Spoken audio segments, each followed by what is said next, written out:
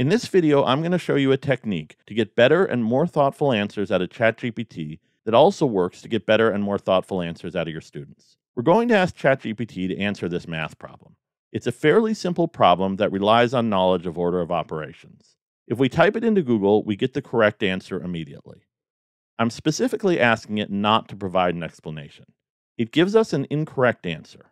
I've asked this question the same way multiple times, and while it doesn't always give this answer, the answer is usually incorrect. Now let's go back and edit the prompt. I'm editing the prompt because I want ChatGPT to approach the question fresh. Now I'm asking for it to answer the same question with an explanation.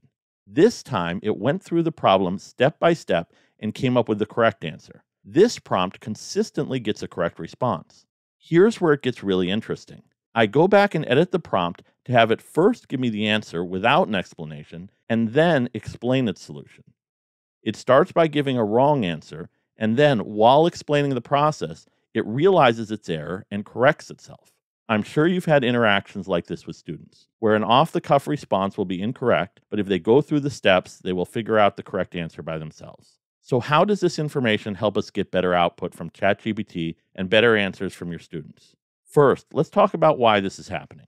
There is a high demand on ChatGPT's servers, and it's designed to minimize the use of computational time for each response. When I asked it to answer without an explanation, it might have tapped into a more direct or potentially simplified pathway of its training. When I asked for an explanation, it delved deeper into its training, accessing more methodical and systematic data. People do this too. If we don't specify how a task should be done, it may be done in a way that preserves mental resources. Sometimes that's good, but if the cognitive shortcuts aren't working reliably, it makes sense to try a different approach.